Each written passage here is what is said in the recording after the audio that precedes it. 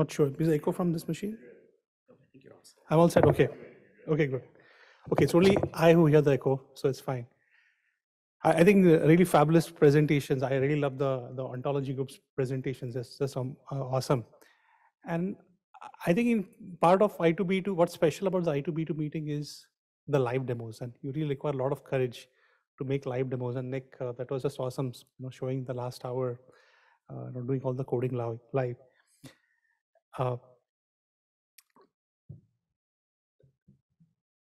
So I've been like talking about this for a while. I want you to guess the title of the slide. So I2B2 on Docker, 0 to I2B2 in 60 what? Days? Seconds? How many say seconds?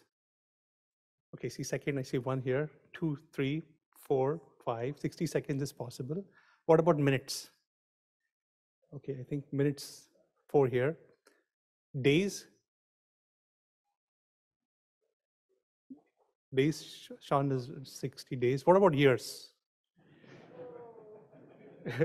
Yeah. Yeah. So I'm going to attempt to show how to do that maybe in 60 seconds or here, and let's see. But before I do that, I'll maybe do it at the last minute, right? It'll be really exciting to do it in the last minute. But I do have 15 minutes, right? Mark? Yeah. Okay. Okay. Fine. So this is really what I think. I've been coming to this conference for several years, and first when I could install I2B2 sitting next to Mike, Sean said, "Why don't you try Docker?" And this is the story of how we really went through. First I tried to. The first publication was about really automating the install. Then we made the Docker, put it out there, and then I think recently we made this ETL plugin to really make it easy to pull in data, right? And the intent of this work is not as flashy, as like all of you have done. It's mainly about making it very easy. So I think my previous presentations over here is why just 200 institutions? Why not 10,000 institutions? Why isn't I2B2 used everywhere? There's such a need for it. So why it's not used? Because people are not aware. And secondly, even if they're aware, the experience of installing takes time, right? So the intent of this work is just to make it easy in an institution where there is no great IT expertise. If we can lower the barrier, if they can install this on their laptop and install it in their environment, and they can load data in like the first hour, then more institutions would take it up. It'll expand the community. And that's the intent. And thankful for for the leadership for really pushing me to do this in a certain way and encouraging me to do it, and funding from Dell to make this happen. So a lot of this work has also been used in India. The intent of this work, where over the last few years we had a lot of interest, and there are several institutions in India who want this process, and all their feedback is really built into this tool about how to, can you just run 2 commands and have I2B2 running on your laptop? Okay. So this is the repository I'm talking about, GitHub, I2B2, I2B2 ETL Docker. And some of you might have used these containers, which have been out there for several years. And this was the original paper. This is what it does, that when you install I2B2, it basically install these 3 components as separate containers, and you're able to log in. And so how to go from nothing on your machine to this in 60 seconds was the goal. But even after that, we've built more on top, right? It's just not about dating I2B2. How can we make it even easier to load data? So we added a few more components. You see the ETL tool, the ETL container here, which is kind of an API, Python API, which allows you to push data. And I'll talk a little bit about that. This is a GitLab runner at GitLab. So GitLab runner and GitLab are really the cron job, where your code you're pulling data into I2B2 from something upstream, right? So that transformation lives in GitLab, and you have the runner process, which is kind of making sure it wakes up and runs, and the ETL happens seamlessly. Oh, and obviously we have now integrated, and thanks to Patty for contributing to this, and I know that we have put the web client, included a new web client now in the Docker containers. So it's accessible at this new link. So you have the old web client and the new web client. and and the uh, the Venn diagram plugin is also there right now, and it also runs Jeff's total num scripts, which were initially not working on the earlier images, so they are also running well. Okay, now before I go back, let's assume you have I2B2 running, and so you're an institution, a typical institution.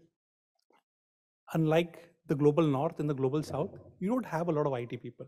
They know SQL, right? They know how to deal with data, but they don't understand a lot about security. They don't understand, what is this Docker thing, or uh, they can't program a lot. They don't understand ontologies. They don't know what are data structures. Okay, they just know, okay, they know Excel file. They know what's an Excel file. They know what's a CSV. So that's the entry level. If they can run I2B2, can make it available to their users, then this would be a success, right? So, okay, so how can we do that? So when you look at the I2 data model, basically there are all these complicated things, this star schema, but health data everywhere boils down to two concepts, right? Data and metadata. So data is a big long file of who, when, and what. And what is that when? You define in a separate file. Let's call it concepts, which has got all the ontologies, whether it's ICD-9, Snowbird everything has got a path construct, right? There's a path that you go to get a code, and that code is explained. Okay, so if you can organize your data, if you can ETL your data and produce these two files, that's all you need to load data into I2B2. And you don't need to understand all the internals. You don't need to understand all the internals. So this is what the process which I'm referring to, is that you have got this schema on the left, proprietary EHR schema, and you write SQL statements which convert this into this simple who and what table, right? So you're denormalizing, what's opposite of the principles of normalizing, you're denormalizing, and everybody can do that. It's very simple. But the advantage you get of denormalizing is that anybody can know, if you got any new programmer joining your team, he doesn't have to spend like 6 months understanding the schemas. He can just look at these two tables and do a lot of, be very productive. Okay, and that's the beauty of I2B2, that it kind of can work on top of this. And that's really why I2B2 has been successful, because so many institutions have their own proprietary EHR schema, and basically you're denormalizing data into this format. And that's why it can really operate on all those institutions with diverse EHR schemas. And this is what the ETL tool is doing basically. You don't need to spend your time understanding all these tables on the right, the internal I2B2 schemas. You just put your data in this simple concept and fact format, this 3-column format, and that's how the ETL tooling works. Okay, that's an overview. So we spoke about Docker images, how they can help you install I2B2, and then we spoke about this ETL tool of how you can prepare your data in a simple way. And so let's try and do the 60-second demo in which you can install I2B2 and try and load, make an ontology right here and load your data. Okay. So I have just created this instance sitting over there like 5 minutes ago, and I'm going to attempt to install I2B2 on it.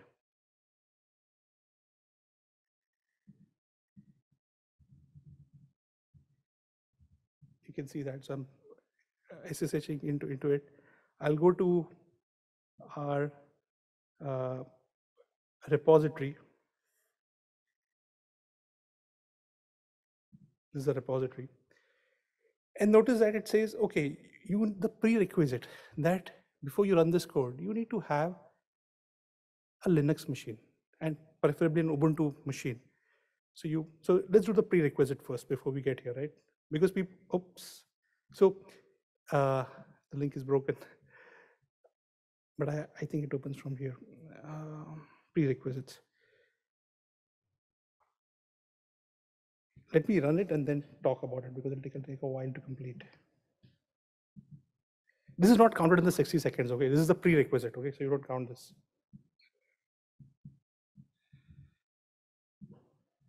So this is a vanilla image. There is nothing on it, but we've made this code by which you can have Docker running, and this is Docker running in rootless mode. The typical Docker you get runs with higher privileges, and that's a problem. And because the users of it are not great with security, this is about installing. So all the containers also run in rootless mode. They don't run as root. That's an extra layer of security, that even if the containers get hacked, you're not going to get, the hackers are not going to get access to the whole machine, right? So it's an extra layer of security. The containers are rootless. And so now Docker, this will make Docker ready to run in the rootless mode. And then we will just clone the i2v2 Docker repository. And when we clone it, it's going to pull all the Docker images. It's going to force you, it's going to create a default password, which only you can see. It's not going to be the demo user password. So we wanted to force people to change their password, because we were finding, okay, people using the default password, and you don't want that to be running on production data. So it forces you, it automatically actually generates a password for you, pretty much like Jupyter Notebook does. If you've started Jupyter Notebook, they kind of tell you, okay, here is your password, and you can use that to log in. Okay, so I think this is installed. Let me see. Okay, it's running. And now I'll try to run.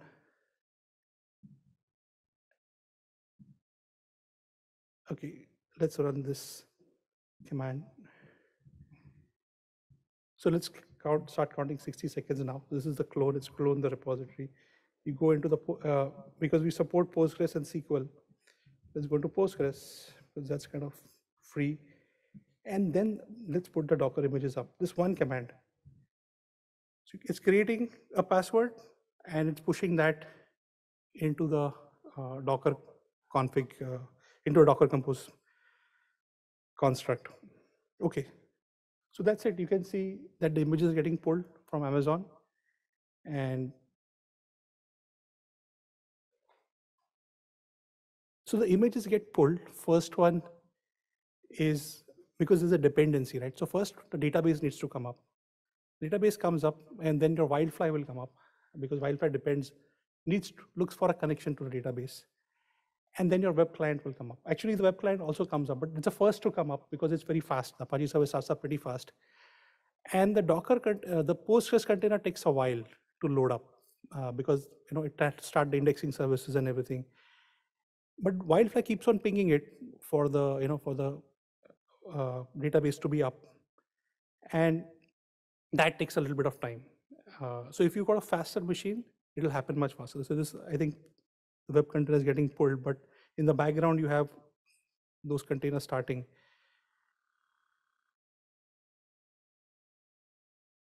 Okay, it's not being 60 seconds, a little bit more.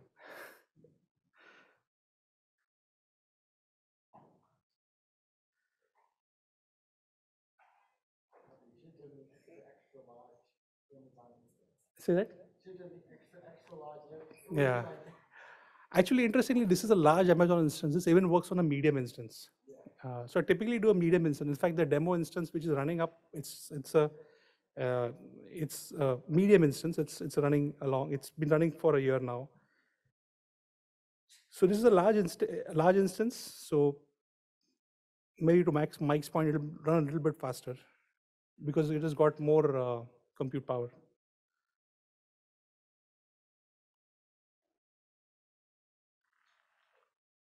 Okay, let's give it a couple of seconds more. But no, 2 commands, and it should be ready for me. It's a 5-minute mark. Okay.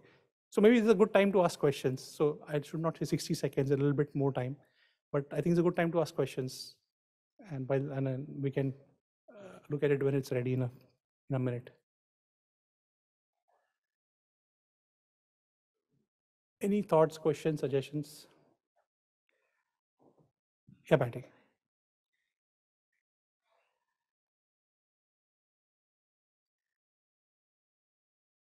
Well, I've been using this one and installing it in many different places, my laptop, our sandbox, AWS, and at NIH.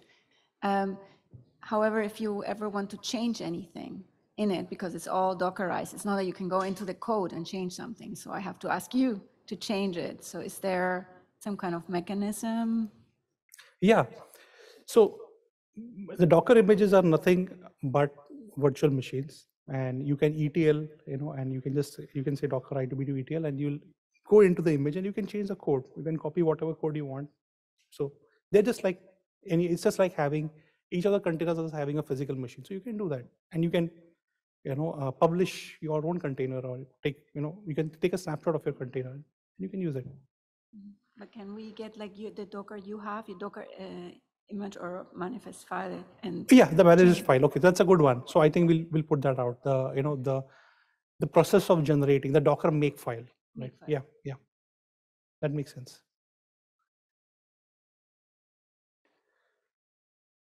Okay. Has anybody else used these containers before? Okay, so let's see. I promised that we'll do this, and so I have to find out what is the password generated. So that's a new thing we did. So let's do an echo of the password, so we'll know what's our root password.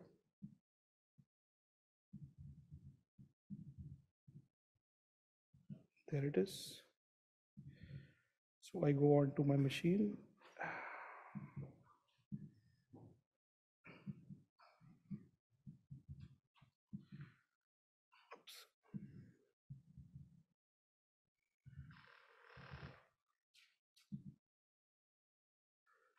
This is the IP. So putting in the public IP, and hopefully should be able to access it. Okay. Copy the password.